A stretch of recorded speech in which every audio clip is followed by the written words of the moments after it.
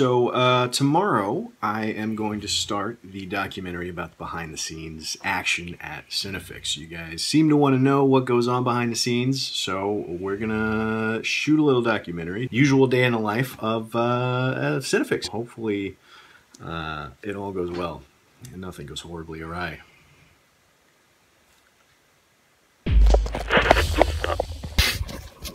And now we're going into the office. Coffee.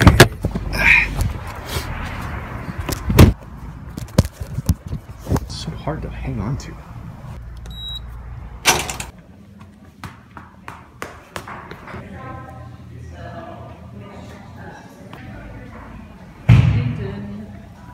Monty. GT.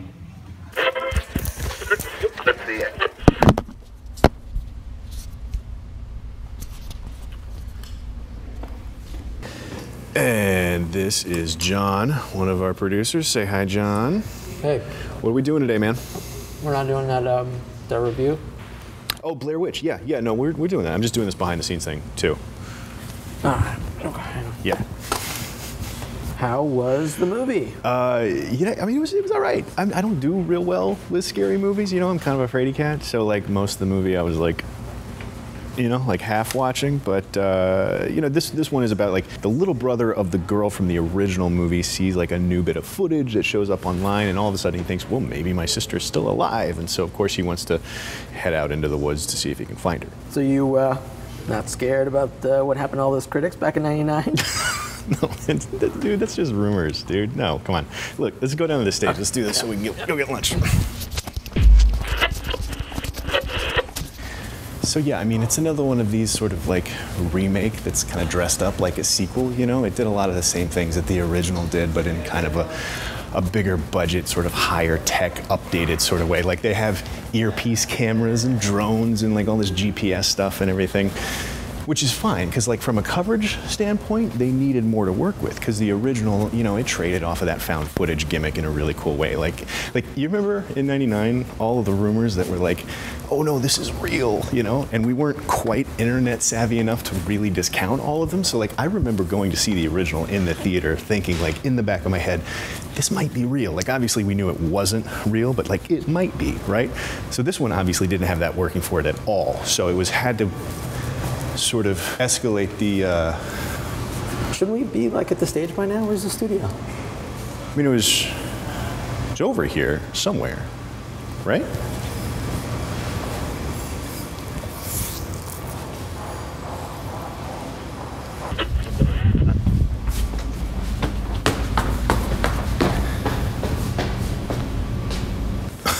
Are we going in circles? God, this is just like the movie. It's so familiar. I'm telling you, man, it's like the curse of the film critic. Every time you... What the hell was that?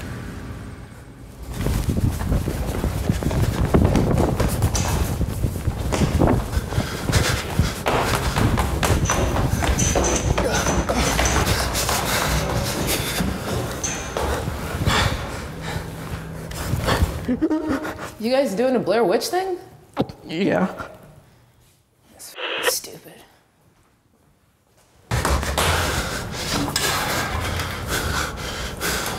John? Joe, I've never even been in this room before. We have a big office. It's not like it wasn't a bad movie. Like, I was scared. I was so scared. Throughout the whole movie, and everybody in my theater was scared, and there was like tense laughing, you know, when people get really tense, they start laughing sometimes. There was some of that, so it was effective. It's just that we've seen it all before. Maybe this is the franchise that started the whole found footage horror movie thing, so no, it's not that inventive of a format, and yeah, they missed a few opportunities with the new camera technology that they were using, but I remember seeing the original, and it was so cool. But that's the thing that this movie really nails. It gets that sense of dread, that eerie sense of like being alone in the woods and there's something hunting you. Like that's a primal, like caveman thing. And the movie does a really good job of nailing that tone. If you like horror movies, get your friends together and go to the theater and see it. What was that?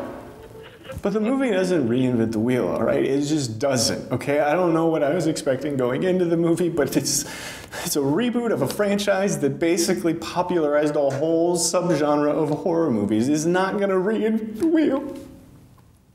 But it was still really scary. And I just want to do my review and go home. John? John, is that you?